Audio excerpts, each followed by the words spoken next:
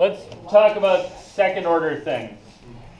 So let's see. First things first.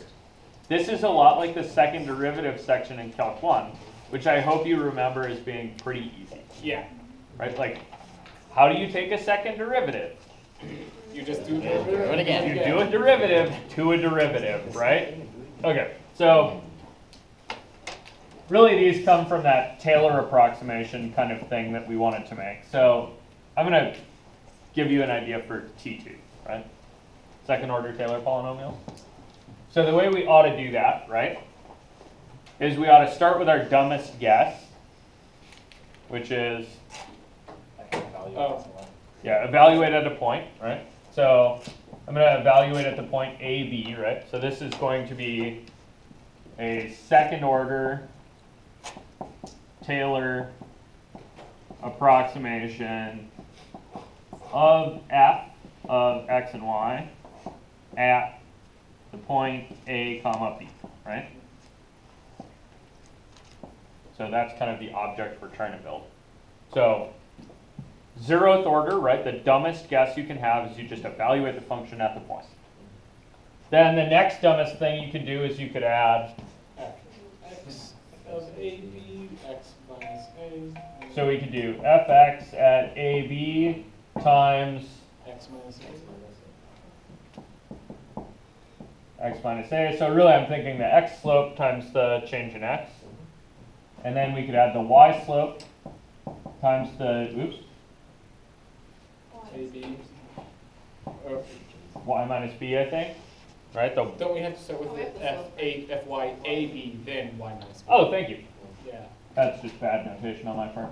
Right? We should evaluate fy at AB and then multiply by y minus b. Okay. And then what? I'm assuming then we do Fxx. Okay, so we don't have notation for these yet, but let's just throw them in there. Like, pretend we know what we're doing.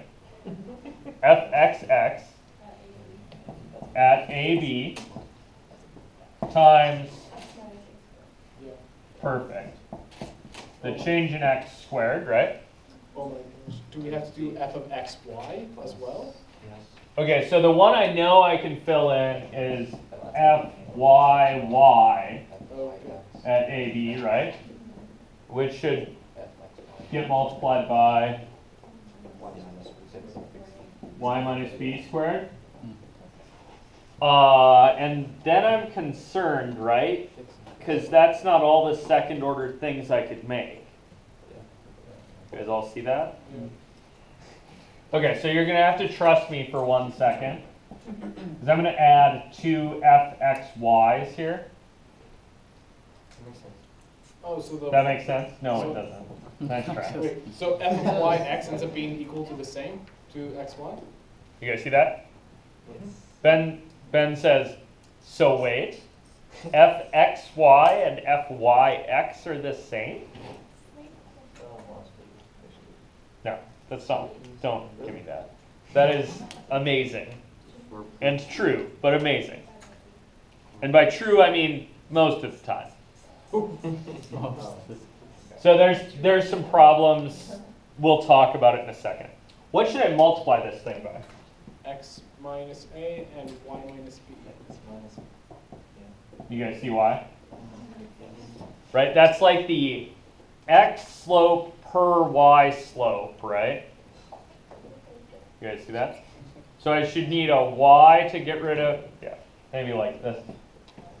That's the change in z per change in x, change in y, right?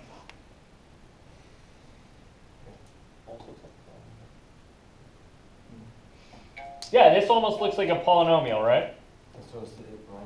Why does this thing almost look like a polynomial? It is. It is, isn't it? Yeah, it is a polynomial. Why is this thing a polynomial? It should be the second order Taylor polynomial, right? So things that are scalars. That's a scalar, right? All the slopes are actually just numbers, right? So all those things are scalars, right?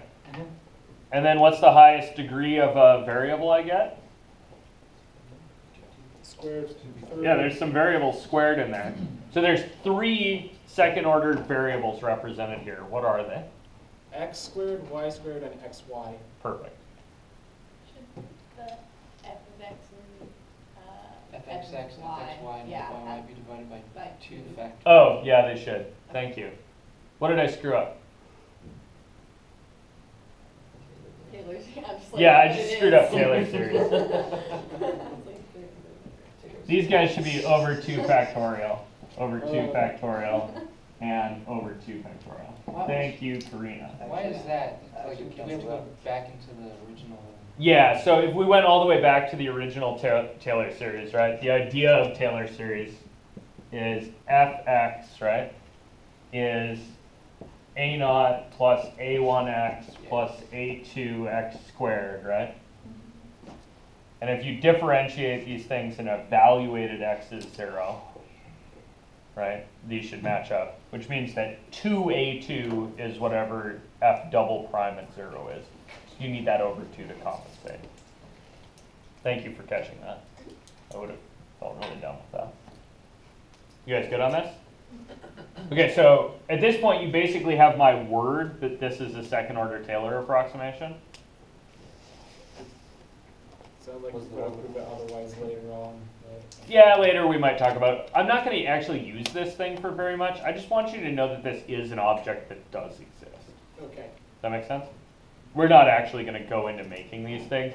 Why am I definitely not going to show you a 3rd degree Taylor polynomial?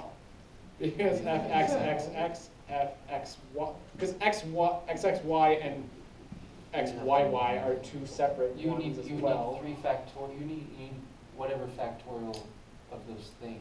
Yeah, I need a whole bunch of these. Some of them collapse because some of them are right, the same. Right, yeah. But yeah, it ends up being kind of a disaster. I don't really want to chance writing it down wrong, so I'm probably not going to do it up here.